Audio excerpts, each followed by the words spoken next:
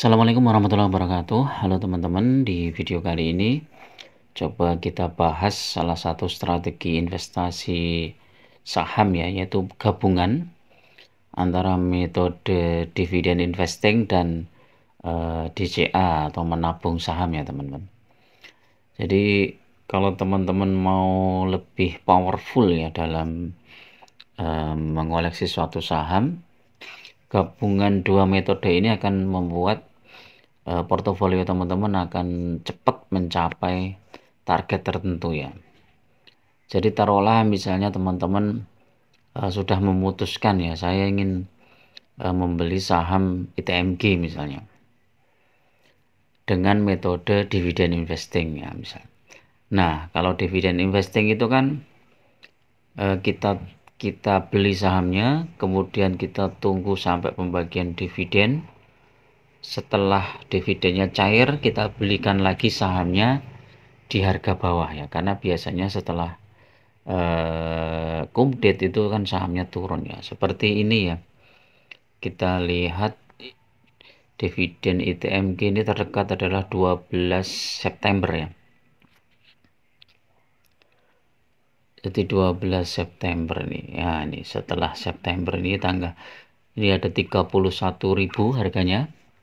Kemudian setelah itu turun sampai dividen cairnya itu kapan? 22 September, 12 September, 22 September. Nah, ini turun mungkin di sekitar 26.000 ya. Nah, ini kita belikan sahamnya lagi. Nah, kalau menabung saham berarti selain dividen ini kita akan membeli sahamnya ini setiap bulan ya, jadi kita alokasikan. Jadi kalau misalnya ITMG ini harganya kan 25.200 sekarang ya. Jadi kita asumsikan 25.200 kali 100 kan 2,5 juta.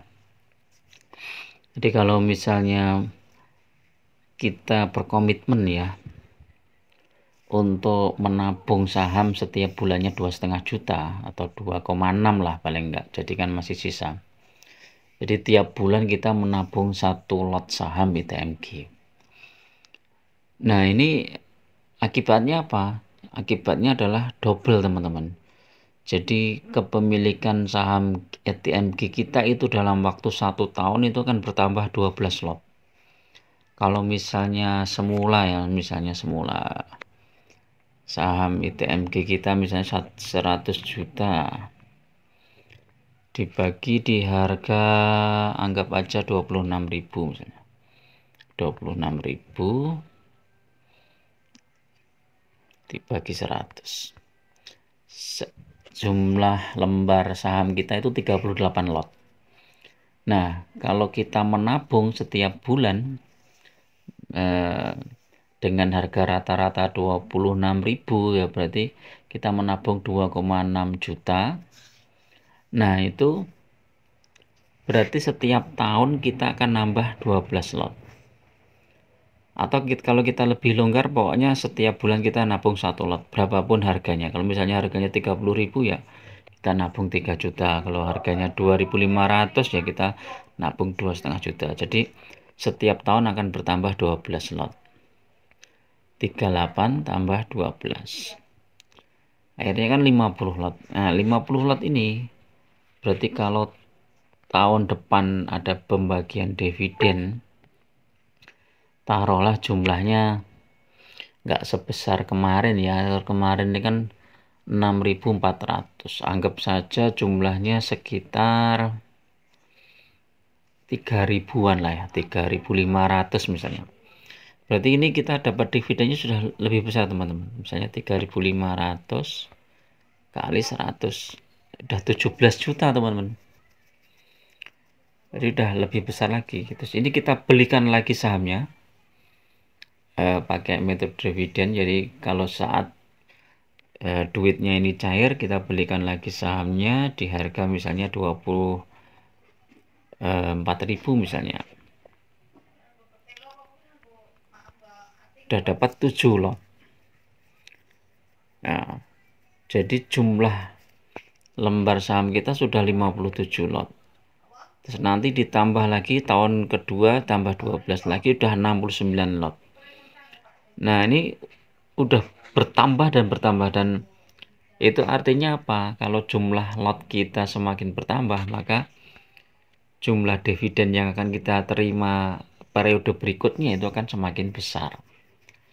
Walaupun secara persentase sama, tetapi karena jumlah lot kita lebih besar, ya kita dapat dividennya lebih besar. Jadi ini gabungan, teman-teman. Jadi ini sebagai contoh saja untuk saham ITMG ya. Jadi dividen investing itu sangat powerful apabila harga sahamnya fluktuatif, terus kemudian jumlah dividennya juga cukup besar. Ini hubungkan dengan menabung saham. Ini sebagaimana saya pernah bikin dividen investing ITMG selama 3 tahun ya. Coba cek datanya mana ya. Dividen investing ITMG. Ini selama 3 tahun dari tahun 2020 akhir November ya. 100 juta sampai dengan ini ya, sampai dengan September 2023 ini menjadi 587 juta, jadi 5 kali lipat. Nah, ini belum ditambah dengan menabung. Kalau menabung ini lebih banyak lagi, jadi itu sudah 5 kali lipat. Nanti ditambah menabung saham ITMG ini tiap bulan 2 juta saja, ini udah pertumbuhannya dalam waktu 3 tahun ini sudah 33% ya. Jadi ketambahan 33% lagi. Jadi cukup mantap ini ya. Nah, dari uang menabung kita 24 juta jadi 33 juta. Jadi tambahan 33% ya. Ini cukup menarik ya ini ya. Ini menabung 1 tahun ya. Ini 1 tahun dapat 33%. Jadi ibaratnya digabung, teman-teman. Jadi dividen investing kemudian digabung dengan menabung saham. Jadi fokusnya adalah di jumlah lotnya, teman-teman. Jadi teman-teman nggak usah mikirin sahamnya, wah ini saat ini naik, ketika kita beli ternyata besok turun, itu udah kita nggak mikir. Karena begitu saham turun, maka bulan berikutnya kan kita punya dana untuk membeli saham itu di harga bawah, karena sudah kita anggarkan. Jadi misalnya, pokoknya saya bertekad setiap bulan membeli 1 lot saham ITMG misalnya, seperti itu. Jadi ya kita nggak masalah karena sahamnya turun. Nanti begitu dapat dividen kita belikan lagi sahamnya ITMG. Terus seperti itu. Jadi digulung terus. Nah, saya yakin ini nanti hasilnya akan lebih besar. Kapan masuk ke ITMG ya? Idealnya di harga bawah ya. Tapi kalau kita lihat harga 1 tahun ini, harga paling bawah di 22.000 ya. Tapi ini kemarin beberapa kali mantul di 24.600.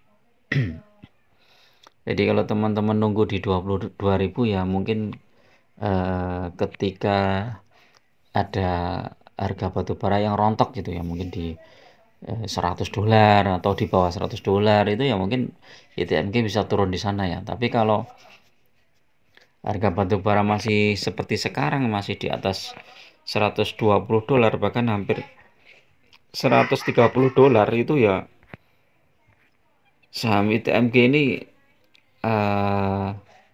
kemungkinan untuk turun di 22.000 itu kecil, teman-teman. Kita lihat Jumat kemarin berapa coba. Yang hari Senin ini belum ada ya. Mungkin nanti malam baru ada nih ya. Ini masih di 129 ya. Jadi itu ya. Jadi daripada teman-teman mikir trading atau scalping ya, coba pakai 2 metode ini secara digabungkan, dari metode dividen investing dan menabung saham atau DCA ya.